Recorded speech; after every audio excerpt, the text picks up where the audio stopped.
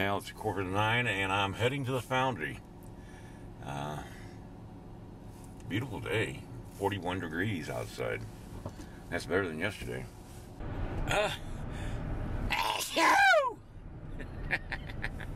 Holy moly, I had to sneeze. Anyway, I'm on my way to the foundry. It's about a 60-some-odd mile trip each way. I'm going to bring the bronze home tonight and photograph it. All right, Adriana's put a sulfur solution on the bronze to turn it black, and now she's rubbing back those areas that need to be rubbed back for the coloring, and we'll be right back.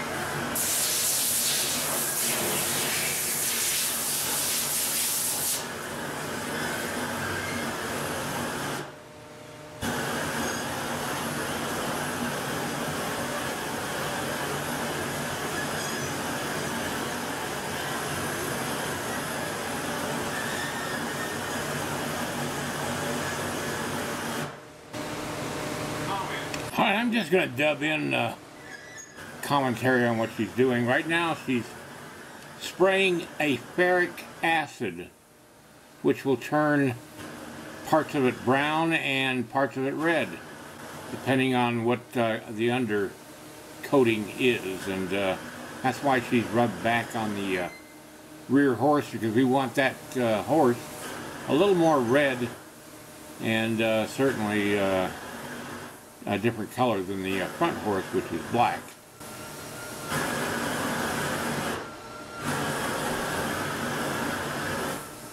Adriana is a horse person, so she knows her horses and she knows how they're colored.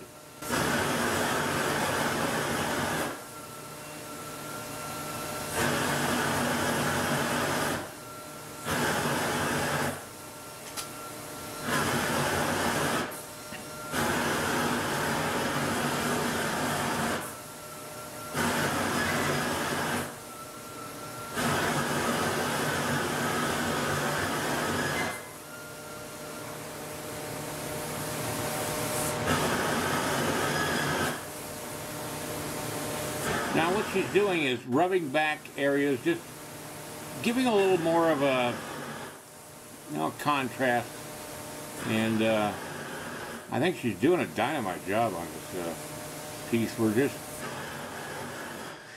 at some point I decided not to add color to the bronze, and I'll explain later why I did that. The flame she's using to heat the bronze is what makes the acid she's spraying on it right now react to the heat. It literally changes the color of the bronze, which has copper in it, and in fact I'm charged a little extra for the copper content. They have to wait till they get the bronze done to weigh the bronze so that they can figure how much of a percentage of that is copper, because copper is changing color, cost or value so much that I'm charged basically what the copper content is costing that day. A lot of people, that pad that she's using is just a Brillo that you would use to clean your dishes with. It's a plastic Brillo. And she's just highlighting areas of it, and I'm basically showing her here how I want the feathers to be highlighted. I don't want to have white on the feathers, because white would draw your eye to the feather.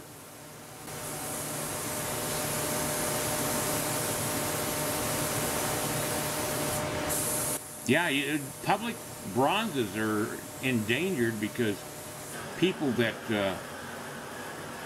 are criminals will actually cut a bronze off their base in a public place and then melt the bronze down and get the copper out of the bronze because it's that valuable.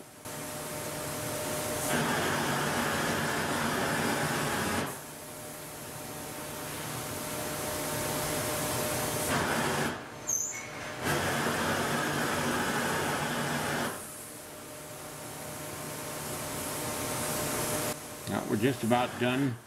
I've decided at this point this is the color we're going to have on the bronze, and we've discussed it often while she was coloring it. Alright, I've decided not to put a lot of color on this. It just, your eye gets drawn to bright colors, and I was thinking that if I put bright colors on this, your eye would be drawn to one place. I mean, even the tacks on his legging, I just didn't think they should be too bright.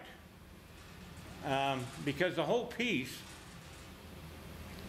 needs to be seen as a whole piece and not just as little parts because of some color, like maybe red beads on the scabbard and stuff like that.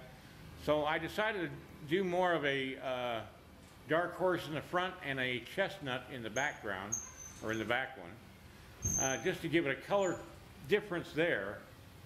But I'm liking this a lot, and I think it's going to look good once it's in the proper lighting. She's got to put wax this and seal it, and the colors will change a bit when she does that because we don't really see the colors the way they're going to really look.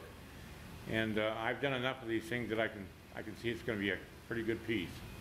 So that's going to be it here for now, and then I'm going to take this home tonight, and once we get the base on it, and photograph it.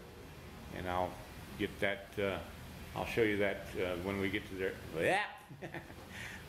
When I get home with this piece and I set it up for the photographs. Give me a thumbs up and share my video. And then check out my instructional DVDs, the link down below this video.